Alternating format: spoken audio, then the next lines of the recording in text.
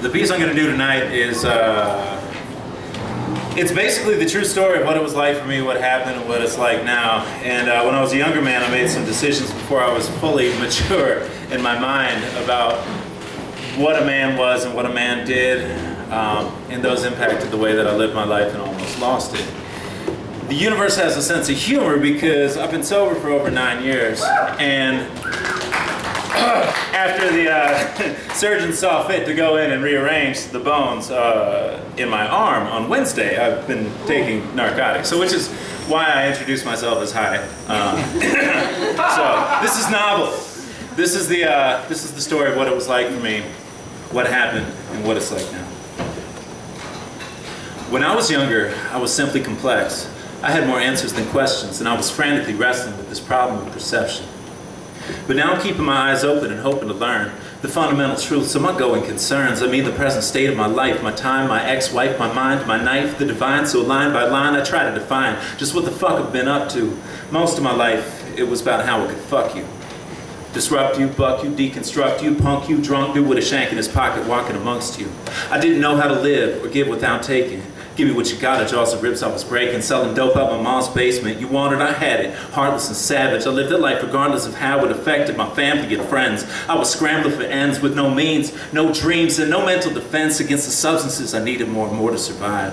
Alcohol to numb the pain of staying alive, plus injections and inhalations effectively demonstrating my lack of power. In a fucked up situation, I was growing impatient with this living shit, but unable to die, unable to laugh, unable to cry. A self-made slave with invisible manacles. An animal whose life had been reduced to a mechanical nightmare. My head was embedded with sedatives, medically better than dead by a little. This kid'll never get headed the right direction. Or so they said of me. I was bleeding out of both ends, and the doctors said eventually that would kill me. Predicted 2 years at the most. I drank for 2.5 more. Believe me, y'all, I cut it close. Not trying to boast, but my addictions had me stuck. Until I got so low, the only way to go was up. I went to a facility where I could be detoxed without it killing me, shaking and hallucinating. Still, I did it willingly. I'd had enough of this running shit, slumming, inflicting punishment on anyone that got close to me. The end was coming quick, but not quick enough for my taste.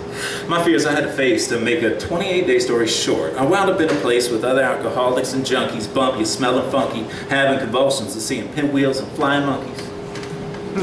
Before I knew it, I was out, back on the street, still shaky as fuck, still sweating through my sheets. I was afraid of my shadow, mad at the sun, and fuck the moon, and I knew, without a doubt, that I would be drunk soon.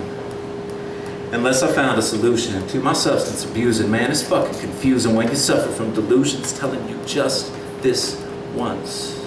Or, it'll be different this time. Or, it's my birthday, or Easter, or Tuesday, or it's only wine. Or any number of other excuses. My mind is ruthless and it wants me dead or in a hospital bed, homeless and toothless. The whistle on the train, it ain't to warn about cabooses, it's that engine that kills you. And at the end it is still true that the answer lies in the destruction of self. I had to burn it down and get built back up with the foundation that's sound. And the service of others is where the answer was found. For me it's a choice. Seek the solution, end up underground, and now I found my solution. No more drug distribution, no more waking up in hospitals, jails, and institutions. I'm on a different path now. You might call it a real life. I got no need for a gun. But I still got a knife. I got a beautiful daughter, a beautiful son, a beautiful wife, and now I daily help others get out from under their stripe. So if you need us, come and find us. Here's a hint where to look. As individuals, we're anonymous, but we're in the phone book.